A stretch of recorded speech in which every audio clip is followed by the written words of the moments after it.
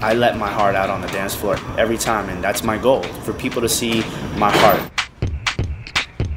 I told them to write on a piece of paper what their fear was. And through that, I said, okay, let's make a movement and express fully what their fear was when the time comes to show the audience. I feel like it's therapy for us right now.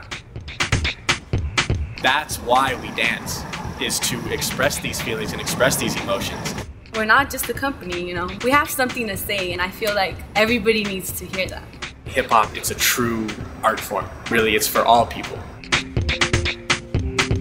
Come along this journey with me. By the end of the show, we should be better than what we are now. We're tapping into our fears. We're talking about our personal stories, putting hip-hop and theater together. It's opened my eyes to a whole other world of where hip-hop can go and what hip-hop can say.